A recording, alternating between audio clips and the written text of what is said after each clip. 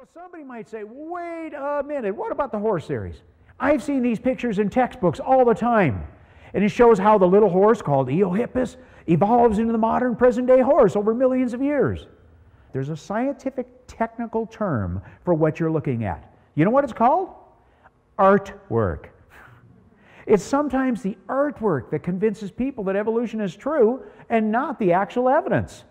For instance, in this picture, you see a lot of spots on that first horse, then fewer spots, all of a sudden no spots.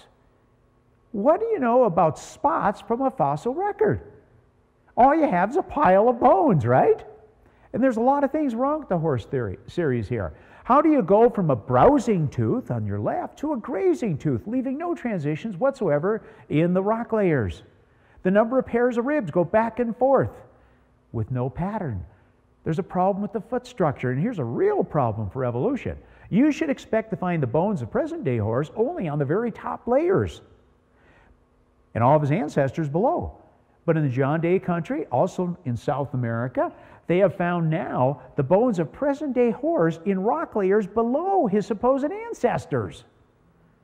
Folks, you can't be your own grandmother. Now, that little tiny horse that was on the left called Eohippus, its correct scientific name is Hyracotherium, and it's related to the Hyraxes today. Can you imagine putting a saddle on that creature?